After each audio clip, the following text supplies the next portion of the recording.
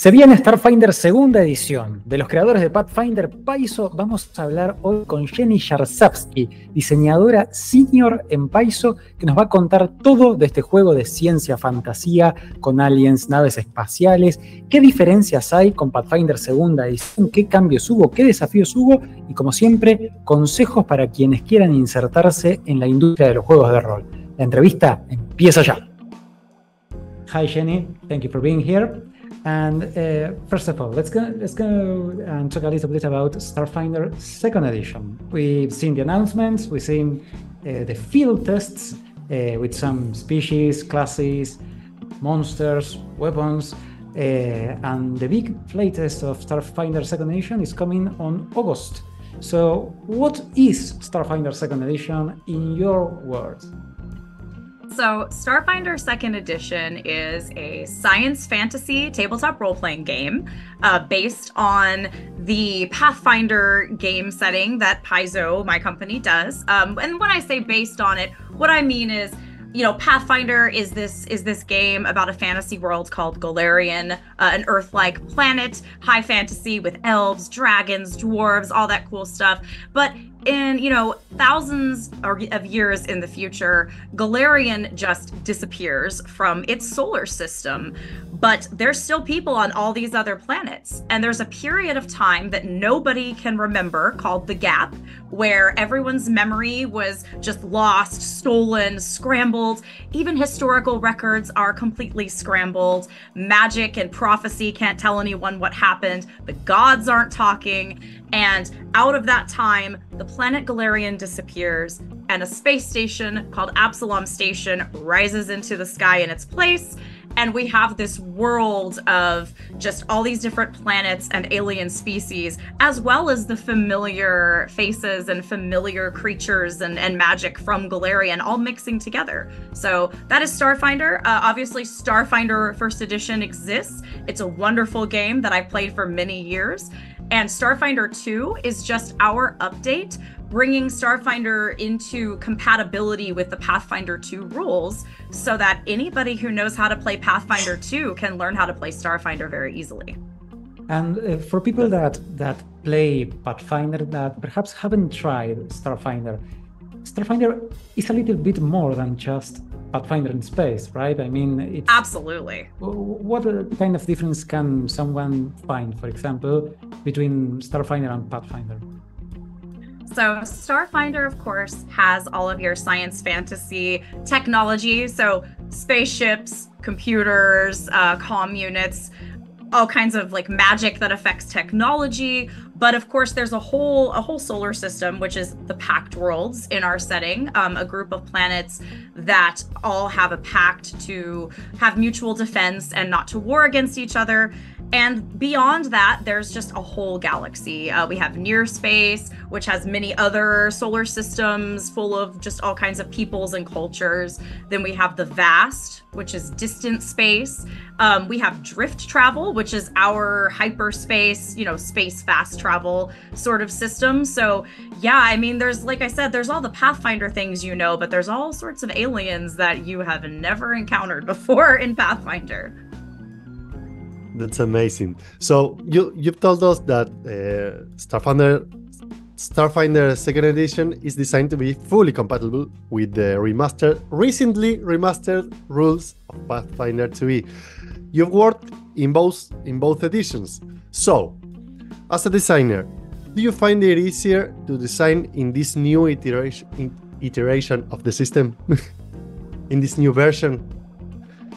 Yeah, I actually do, because after the initial getting used to it, because I worked on Starfinder 1 first as a freelancer and then as a staffer for about 3 years before we started our serious, you know, really digging in, doing work on Starfinder 2nd Edition. So there were some things I had to adjust to with Pathfinder 2e rules, plus adding everything in Starfinder that already existed, but just making it, you know, run on the same math. But I like it a lot because I find that with Pathfinder 2, there's a lot of... So Starfinder has a lot of customization options as well, but Pathfinder 2 seems to support just having narrative things happen and making that supported with the rules. So for instance, just the 3-action economy system is so good, like being able to break things down into, okay, it's not just casting a spell. It might be, this spell is 2 actions, and this could be, charging forward, then attacking and casting a spell with the attack. For instance, I feel like it supports a lot more of narrative and like the fantasy of playing this character. And Starfinder 1 is great, but a lot of that was accomplished with math, just number bonuses getting higher, which they still do in Pathfinder 2 and Starfinder 2, but it happens at a slower pace. And it seems like the focus is often more on what are the cinematic things my character does in Starfinder 2, which I think is really cool. So following that, Pathfinder is a fantasy game. Starfinder is a science fantasy game. What would you say are the biggest differences and challenges that the design team faces when designing for this game in particular? Well, first of all, we have spells and magic, but we also have technology. So those things often have very similar functions. So we might have we have a shield spell, but we also have shields, like we have literal shields, and we have shield, armor upgrades that give you like a little force field. So those are very similar design spaces. So, figuring out how do we make these things work together and be balanced, but also feel different, because you don't want your magic shield to necessarily be exactly the same as your tech shield, or that's boring. That's one thing. The other is, while the rules are compatible, we have kind of a different, what we call meta state for Starfinder. So for instance, Pathfinder, most combat happens in melee. So, you're like in close combat with sword and board, or maybe you're casting spells. Some people are archers, have ranged options. But in Starfinder, everybody has access to guns, basically, or grenades, other ranged weapons. So that changes things. We have to really think more about tactical terrain features and things like taking cover. And that affects us when we design both character abilities, but also designing encounters for adventures. So going a little bit back to science fantasy before we head right into the system, the gritty part of the system. Pathfinder is science fantasy, right? You describe yourself in social media. We are journalists. We do a little bit of professional stuffing as someone that loves aliens and mechas, right? And, yes. Have you always loved sci-fi, science fantasy? Was this something that you always interested you? Something you discovered in Paizo? How did you come to this genre?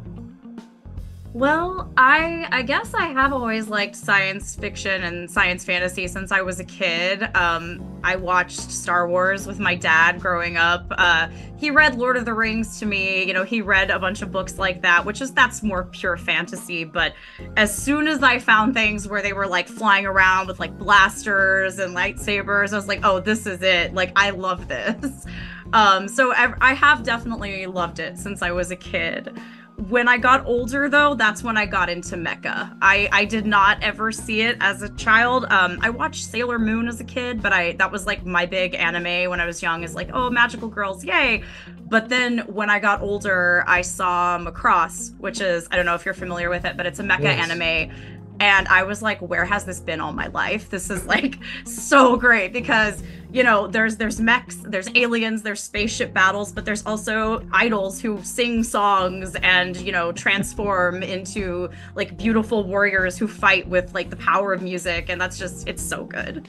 I've always loved it, but just finding more and more as I get older and like learn about other cultures' media and like, ooh, this is great. We had here in Argentina, at least, I don't know if in the US it was like that. We had a little bit of a mashup of macros called Robotech. Oh yeah, And I think it was the main bits of macros a little bit remixed in a new story.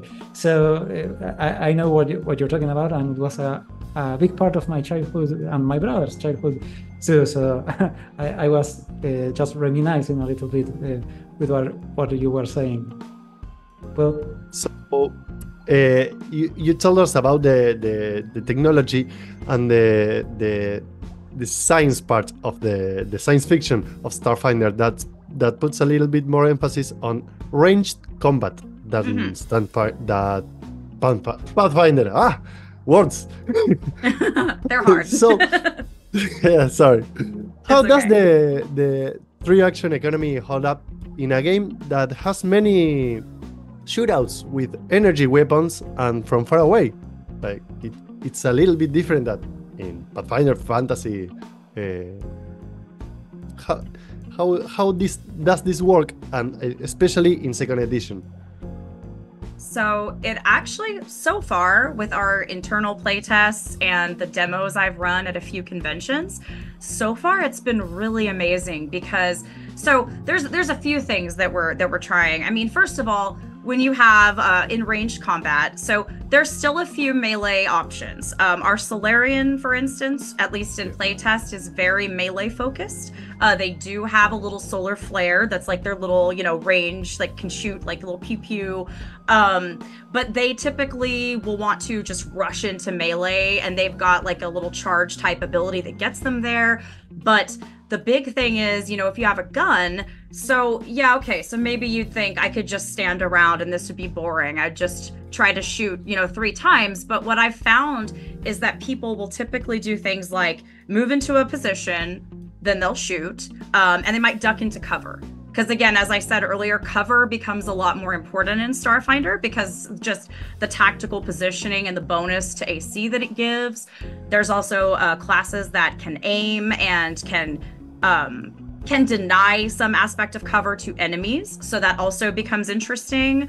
There's different tech items, so you might have a force field or a jump jets that you can activate with one of your actions. So it turns into kind of a all right, I'm typically going to move in and then maybe shoot and take cover or activate some kind of technology I have that gives me a buff or lets me do some cool thing. Or I can cast a spell that's like a 2-action spell, and then I get to shoot. So I find that it's really cool, especially as a caster, because a lot of times as a caster, if a lot of spells are 2-action, and it's like, well, what do I do with my 3rd action? I guess I could run, I could move, or I don't know, like drink a potion. I don't know what I would do, but like in Starfinder, we like to say I cast gun to just mean like then I shoot. Pew pew pew. Yeah, pew pew. A lot. Yeah, it's really fun so far. Yeah. Sorry. You've got a cat. Don't be sorry. One of the things that you mentioned in the first field test is that you are going to put your focus on letting players upgrade their guns. Could you tell us a little bit more about that? That sounds really cool, of course. I'm sorry, say one more time. You mentioned in the field test that you are going to put your focus on letting your players, or the players, upgrade their guns. Oh, yes. Could you talk a little bit more about that? So, because it's cool. It is cool. So we on the Starfinder team know that a big part of sci-fi and sci-fantasy games are equipment. When I play, whether it's Borderlands or, Halo, it's like you always want to like grab guns and like, looter shooter type thing where it's like, ooh, I found some guns and like I can either craft these or just get like a cool new weapon as I level up. We want to have something that feels like that without being overwhelming. So in Starfinder, instead of having weapon runes like in Pathfinder, we have a system that we kind of call it CTAs up for short. It stands for Commercial Tactical Advanced Superior Elite. I'm like forgetting advanced anyway, but it's like the levels of guns. So basically we have a wide variety of different types of weapons. Some are, machine guns, some are energy cannons or laser pistols, but every single gun has kind of this upgrade system, and it's a progression that's based mathematically on the way that weapon runes upgrade your weapons in Pathfinder. So instead of having magical upgrades, you can just naturally, go and like buy or like upgrade your own gun to being that higher level. And we also have something we're playtesting anyway. We have weapon upgrades, which are things like anything from silencer to just, now my weapon does like, my weapon blinds people, or it has like some extra critical effect. So we have both the progression of, level up your guns and add cool stuff to your weapons and armor as well. So we are talking about technology, and Starfinder, it has it in the name, stars. Will we see starships in Starfinder Second Edition? You will. We are going to have starships. Starship combat is something that in Starfinder First Edition is very, it's controversial. Some people love it. Some people didn't love the system. And we think that it's because, and I personally always liked Starship combat, but I played with a group that really understood the rules and that would, plan as a team, like, what are we going to do? The pilot is going to try this and the gunners will do that. And I can understand that if you don't have a group like that, it might not have been as satisfying. But Starship combat is something that we are still really working to try to make the best we can, because we want it to be fun. We want it to be approachable and not like overly complicated for people. And we also want it to be something that, you can sit down and you can use your character's abilities, like the abilities that you get from being a soldier or an operative or a mystic, somehow that there should be special abilities or actions that you can take in Starship combat. I'm not sure exactly what that'll look like yet. We have been trying out some different things. We've been working on it a lot, and I can't talk about that, but there will be starships in Starfinder, don't worry. Amazing. So I think you may think that a starship is something so complicated, so complex that, of course, battling starships, it must be very hard to make a friendly approach to those battles. But it's amazing you're working on that. One of the main points Paizo has mentioned about Starfinder 2e is that it is compatible with Pathfinder 2e. Mm-hmm. You told us earlier. Are there any plans for any crossover events or adventures besides the gap? Yeah, the gap is our big crossover. Okay, so far I can't talk about that yet. However, we have already technically done a crossover with Starfinder 1 and Pathfinder 2 in our organized play program, Starfinder Society and Pathfinder Society. I think it was 2 years ago, we actually had our big special event that we run at a lot of conventions. It actually was the Pathfinders and Starfinders are exploring a ruin, and it turns out it's like a time lost ruin. It has like some temporal time anomalies going on, and they're actually exploring the same place, but like in the past and in the future. And we had a little bit of crossover, like if you played both of those events, you would get the full story. So we have done this before. I can't confirm or deny if we have plans for it, but just saying it has happened before. And, as a GM, you'll be able to do that in your own game if you'd like, because you'll have the technology. I mean, all you really have to do is just take a gun and give it to a Pathfinder creature, or maybe Numeria happens again and there's another spaceship that crashes and your Pathfinder group has to go explore it, or your poor Starfinder group walks through a wormhole and they come out and they're like, where are we? We're on Galarian? Like, what?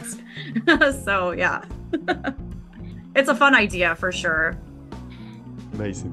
Yes, of course. So, jumping a little bit. now in the design. In the frequently asked questions sections of the playtest page, Paizo says that the playtest is going to be focused on what we see as being key components to Starfinder. What are those elements that you are focusing on? So this playtest will definitely be focused on our classes, our core classes, which I don't think we have confirmed all of the classes yet that will be there, but all the ones that you've seen in the playtest.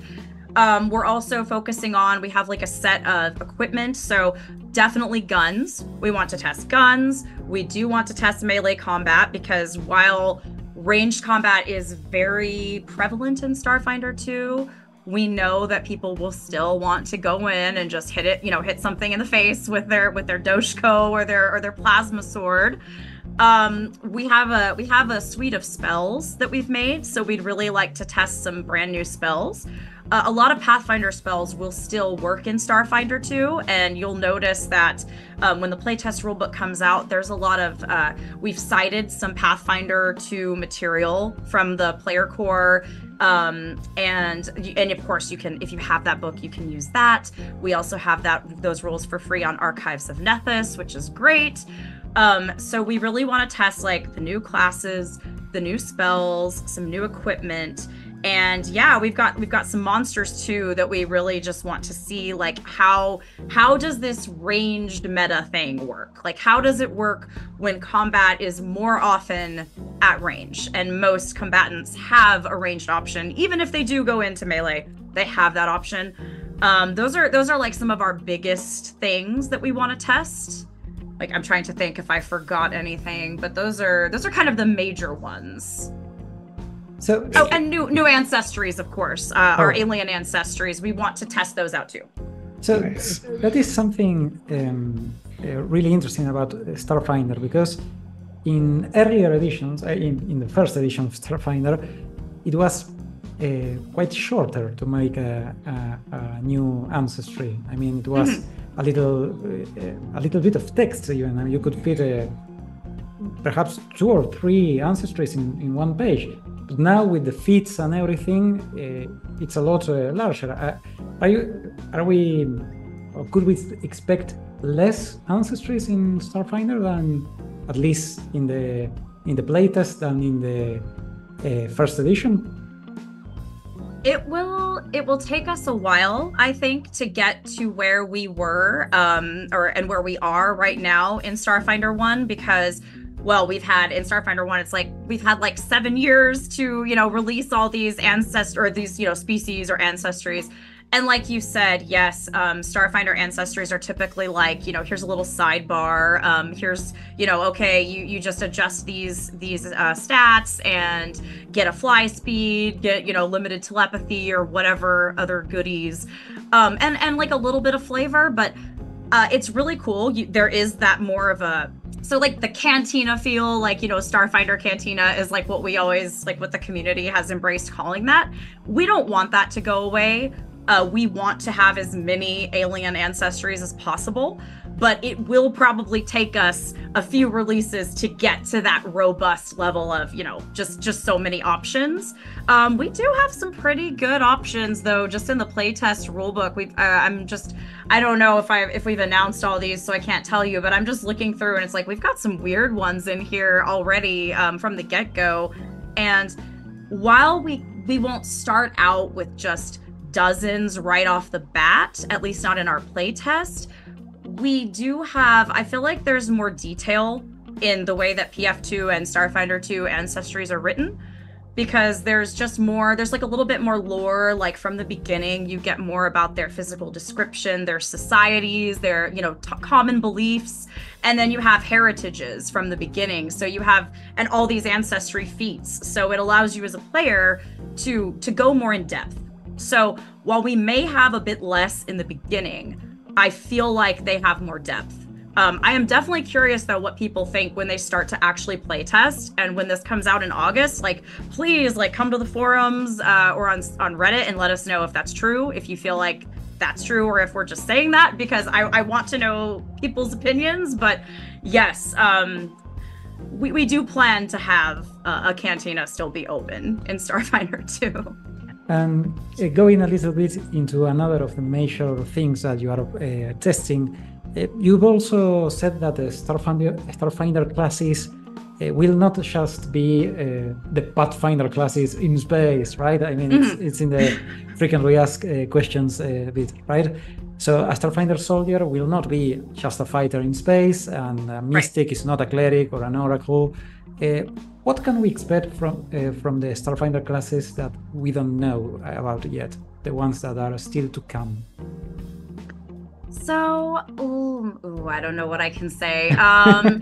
The ones I could talk about, obviously, so Soldier is, which you could see because you have a field test with Soldier or with some of Soldier.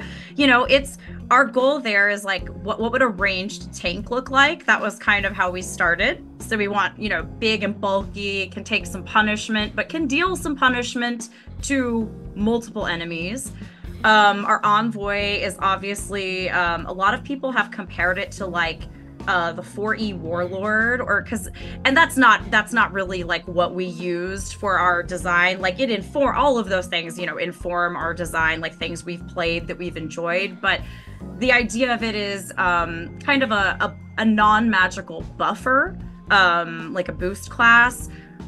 We've got some casters, you know, mystics are healers, but not healers because they have their connections and they can do all kinds of other cool like spells that damage or crowd control. We've got some other cool ones like our operative as well. And yeah, I mean, it would have been easy to have operative just be like the space rogue, or soldier be the space fighter. But if you really wanted to, you could just play a fighter. I mean, there might be some adjustment there, and that is something that we do hope to give a little bit of support for if you want to play a Pathfinder class in Starfinder, but we also want the game to stand on its own. So if there is any of that, it will be limited, because the biggest thing is we want this to be a standalone game that you know is just Starfinder and not just Pathfinder in space. So yeah, we've got some interesting things, and I wish I could talk about all of them, but in August you'll get to see.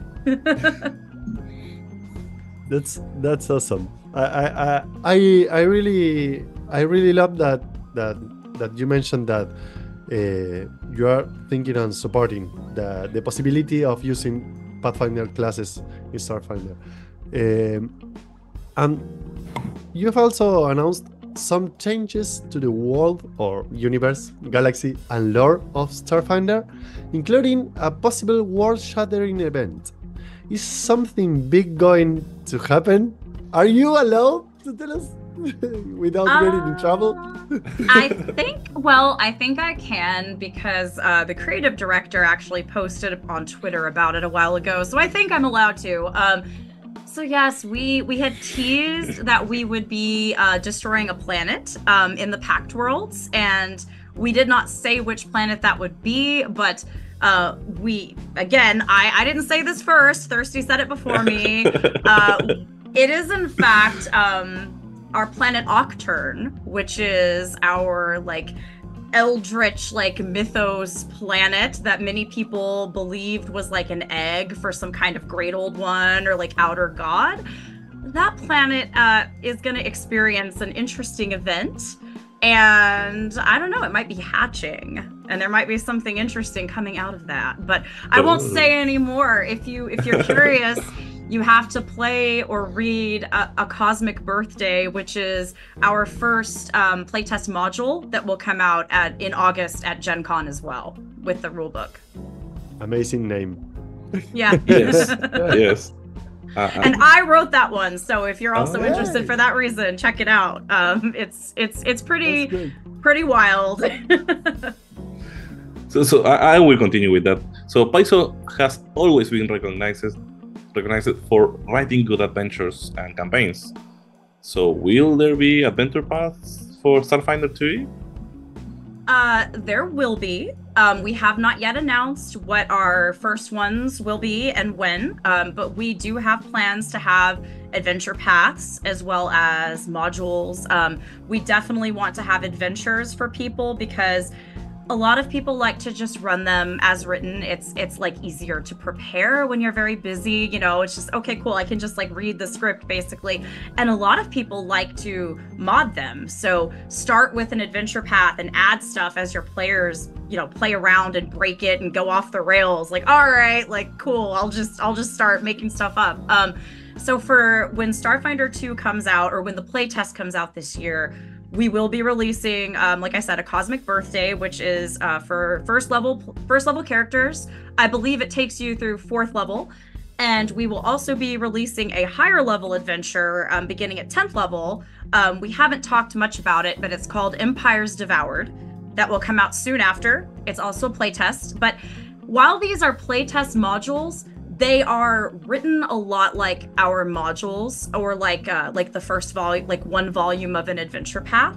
They are a full story, and they definitely, like, they tell their own story and they cover big events in the setting. So it's something that we hope people will still want to play even after the playtest is over, and then we will have some bigger adventures coming out in the future. Yes.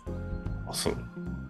So, during the Pathfinder remaster project, the design team had to do what they called a little bit of cleanup because they moved from the OGL to the org license, right?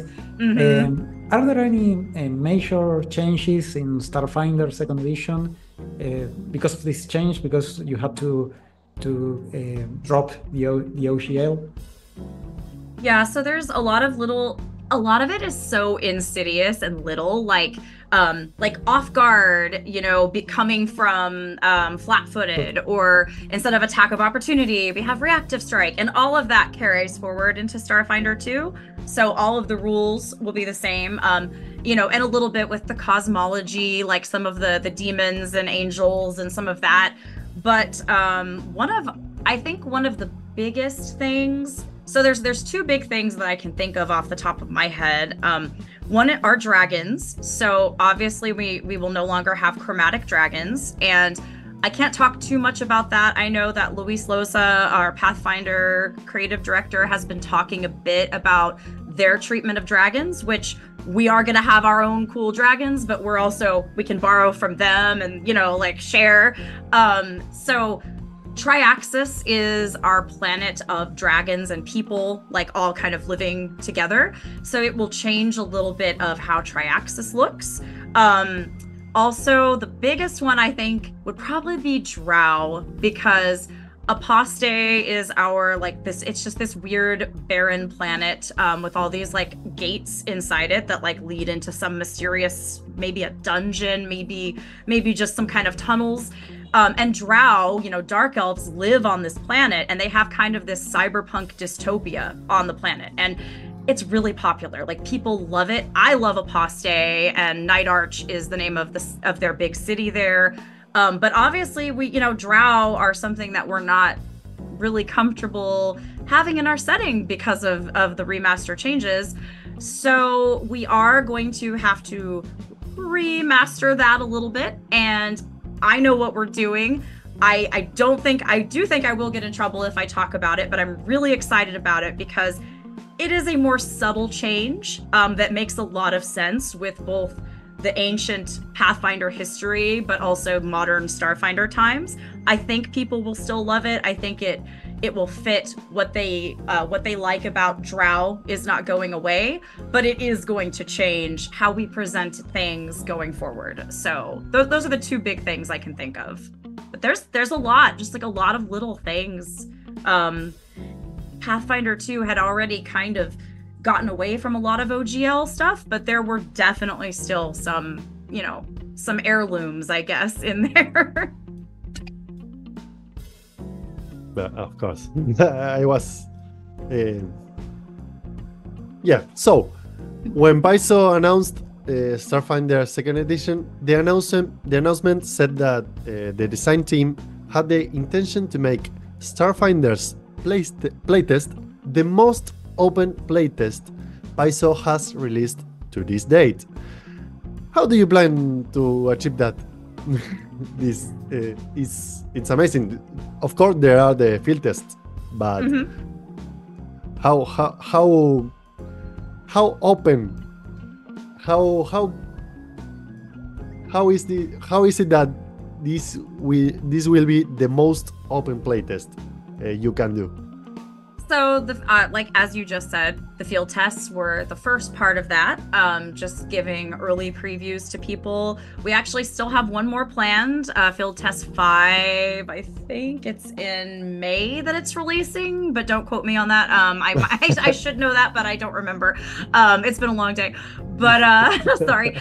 But it's going to be something a little different than we've done, and we've been really active in a couple of online spaces like our forums, in several discords and reddits, to just really get people's thoughts and gauge reactions. And then for the playtest itself, so we're doing a few things a little differently than the Pathfinder 2 playtest did. We're trying to just iterate on it and make it just, just learn from what we've done in the past. So we will have a softcover rulebook, which it is for sale. That's for people who just want, a piece of the history or a reference. But we will have all of the rules available for free as a PDF download on paizo.com. We are going to have all of the Foundry support from day one. So day one of the release, there will be all the playtest rules in Foundry. It'll be through the Pathfinder Foundry modules, but in the end, we will have our own Starfinder 2 modules, don't worry. So that's part of it as well. And we've actually had the Foundry devs actually gave us some feedback, some very early feedback on our playtests, like alpha rules, because they were working very busily on getting all of that coded into Foundry, and they would read through things and say, ooh, that might be an error, or does that really work that way? And it allowed us to have like a conversation with them as well, which is really cool. And then we're obviously starting in August, we're inviting everybody in the world who wants to play in to playtest. We have forums for discussion. We'll have some surveys and probably some other ways of getting targeted feedback. And so that's kind of it, is just trying to involve not just the community, but other our gamer player community, but also communities like Foundry devs and people like that in the playtest process. So hopefully people do feel like it's open, but I think having the rules just available for free and also available on Foundry immediately is going to help a lot, because people can play online a lot easier that way. I agree. So what are you most curious about when the playtest actually starts? Like, what part are you personally most interested in seeing, if it's going to be well received or liked by the players, or what? That's a good question. I think I definitely want to see how people feel about the classes, like if they enjoy like a lot of the class feats that we've designed, like if they like those. I'm also curious, some of the spells we have are pretty weird. Like we've come up with we have some really big concepts, like big ideas. Like one of our spells is called doom scroll, like, doom scrolling on social media, like when you're just like on Twitter and you're just like, oh my god, no, like looking at all the bad news. There's a spell that does that to you, that like makes your comm unit or your computer just like have bad news and you like can't look away. And then there's things like motivating ringtone. So it's a spell that causes your phone to ring with a song that is like your theme song, and it makes you feel good and kind of give you a little boost. I just want to see, I'm curious if people think that the rules behind that lives up to the idea. I'm really curious to see that, and if it doesn't, we'll figure out what we can do to try to make it better and more fun. But yeah, I think that's it, is like, do our big ideas, like the theme, do the rules really support that? Does it really make you feel like that's what's happening? Is what I'm curious about. So, Jenny, you've been working with Paizo for some years now. Is it 10? I am mistaken. Is it how much has it been? If I can ask. Yeah, no, that's fine. So I think I have to think. I think it's been about 10 years since I started freelancing. Right. And I started working, as a contractor for Paizo. I've been at the company as a full-time staffer for 4 years. So yeah, it's been a while now. It's been a little bit. So how did you start your career as a TTRPG developer? How did you first stumble into this industry? So I started playing Pathfinder and I loved it. And I started going to conventions, and I found out that if you volunteer to run a bunch of games, that they'll actually pay for you to like sleep in a hotel at Gen Con and other big conventions like that, if you volunteer your time. So I started doing that, and I was at Gen Con, just GMing, and I was taking a break, and a gentleman sat down beside me, and we just started talking, and he was really friendly. We just had a conversation, and we talked about oh yeah, I'm here playing and running Pathfinder, telling him about how I love writing, but I was a teacher at the time. I wasn't writing professionally. And he told me that you actually can make money. You can have a job writing for games. And I had just never thought of it. Turns out I was sitting next to Owen Casey Stevens, who's kind of like a legend in the tabletop world. He was working for Paizo full-time on staff. And he was like, well, I do some third-party publishing. Would you be interested in writing for me, just trying something out? And I was like, oh my God, yes. So he gave me a chance. I sent him some emails, and he was like, yeah, you're writing, clearly you can communicate in written words. So sure, we'll try. We'll see if you can, we'll give you a little project. And that gave me the confidence to apply at Paizo. Now, the first time I applied at Paizo, I was not qualified at all for the job, and I did not get the job. But one of the publishers sent me, saw my writing sample and asked me if I wanted to freelance. And so through these connections that I made at a con and people who gave me a shot, I was able to prove myself and get involved. And I started writing ever since then. And yeah, and I did Pathfinder for a while, but honestly, as soon as Starfinder came out, that was it. Because I was just like, nope, it's that the sci-fi. I want to be there. So I've actually been doing Starfinder work since Starfinder 1 came out. First season of organized play, Starfinder Society. I wrote a couple of adventures, and I've done little bits and rule books, and it just kind of built up until I was writing adventure paths and bigger assignments, and now have my dream job basically with an amazing team. So you don't have to go to conventions. I know it's not financially feasible for everyone, and there's health concerns as well for some folks, and I get that. But if you can go to, whether it's a convention or a game day, just meeting people is so important, whether it's online or in a convention, because that's it. It's just it's the people that will just give you that shot. And that's how I got there. Right. So do you think that, and this word is fantastic for this interview, do you think that the path is to become a TTRPG developer has changed from the moment you first took it? Do you think it's different now for people that want to start in the industry? Do you think it's the same, similar? I think it depends, because I feel like a lot of people, I feel like there are many different paths to get there. So I think it's always been that way. But I did notice, I actually was at the Game Developers Conference in San Francisco last week, and I met some people that were, and this was video games, that's very video game focused. But I was at a booth, and I had Pathfinder and Starfinder games, and people just tabletop. Like they wanted to come talk to me, like, and I talked to a lot of people.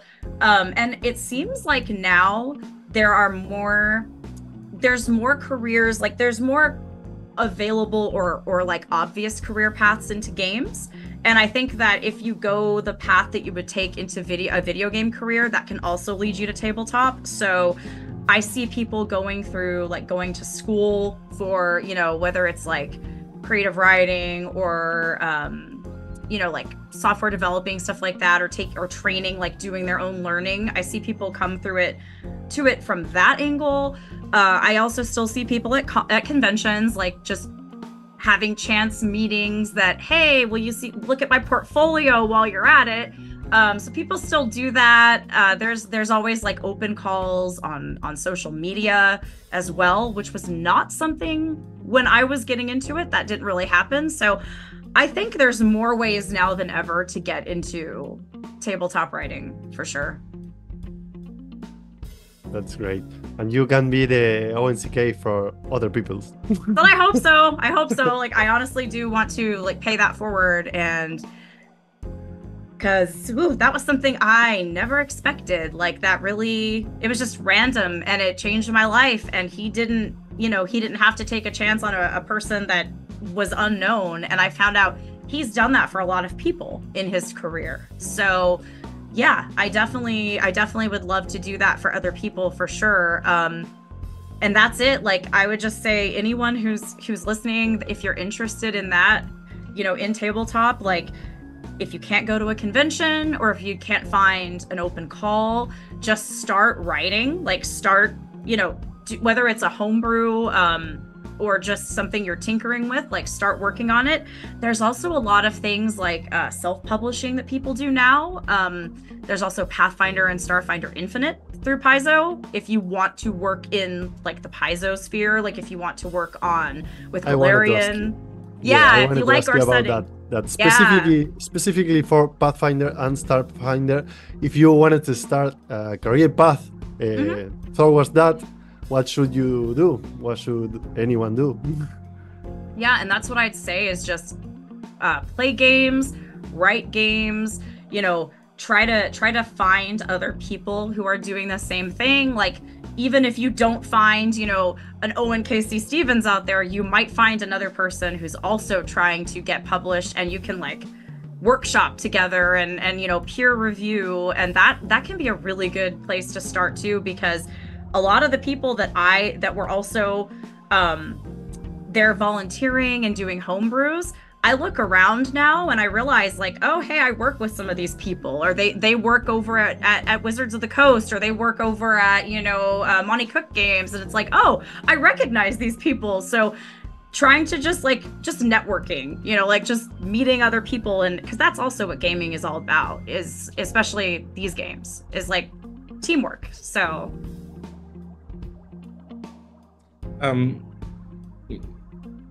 that's incredible. I really like the talk to people. Just go talk to people and meet people. For the people watching this, where can they follow the news about the Starfinder second edition? So if you go to starfinderplaytest.com, that will have all of our field tests, which if you don't have them, they are free. They are little PDFs that have some snapshots of rules. Y'all were talking about them earlier. They also have some of our developer commentary. Some of it is written from our little Skittermander Captain Concierge's voice. So some of it's kind of silly, but it's also meant to just be like, here's what we were thinking when we designed this, or here's how our office play test went when we play tested this. It has all of those. It'll have like all the news. And you know, it's related to Paizo.com, and of course Paizo.com also has like all of Paizo. So you'll also see like our Pathfinder 2, you'll see like our new board games line on there. You'll get all that news, but anytime we have a big release or announcement, we put a blog there too. So yeah, check out starfinderplaytest.com for sure, because that will have everything. Jenny, it's been a wonderful interview. We learned a lot. There's things you can't say, but we can read between the lines, and we hope to see the news in August. So we will be expecting to see everything that it's awaiting us for Starfinder. Thank you so much. It is great to talk to designers and to get a little peek behind the scenes of what happens at Paizo. Yeah, thank you so much for having me. This was a really fun interview.